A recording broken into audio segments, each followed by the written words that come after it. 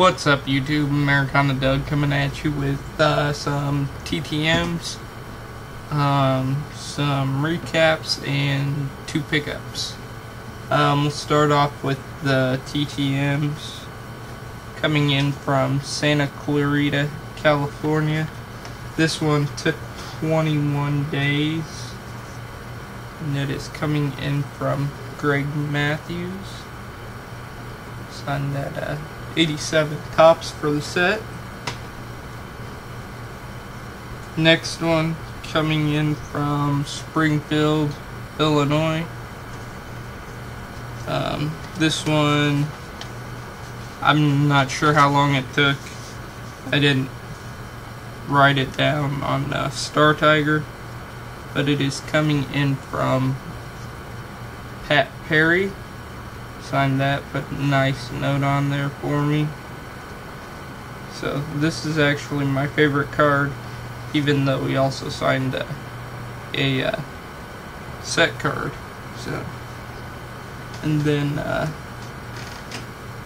last one coming in from Oklahoma City.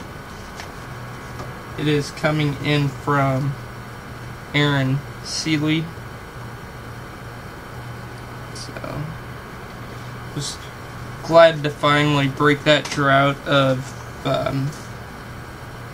TTMs. So, actually got those 3 consecutive mail days. So, it was last Friday, Saturday, and Monday. And then for Bowman Recap, did 3 blasters. Got the Javi Baez, Addison Russell, Chris Bryant, Jorge Soler. Pulled quite a few Schwarbers. For the Bowman Top 100, got Joey Gallo and Corey Seager. And then this surprised me because I didn't know these were going to be in retail, but actually pulled a pack of Orange Wave refractors, and there were 5 in there. So, and then got this Scott Schebler refractor. That one's out of $4.99.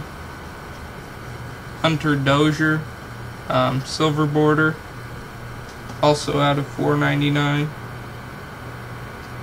Got this Brett Phillips purple, and that one's out of $2.50. And then also got this Yasmani Thomas purple refractor, also out of $2.50. And probably the best hit out of the 3 blasters, got this Alex Jackson gold border mini, and that one is numbered 15 out of 50. So a really nice card there. And even pulled 1 autograph, purple border of Will LeConte. And that one is also numbered out of 250. So all in all, I spent about the same price as a hobby box and did just as good. For the pickups, got this Sean Figgins for the 2011 top set, and my favorite card, the Nolan Ryan memorabilia card.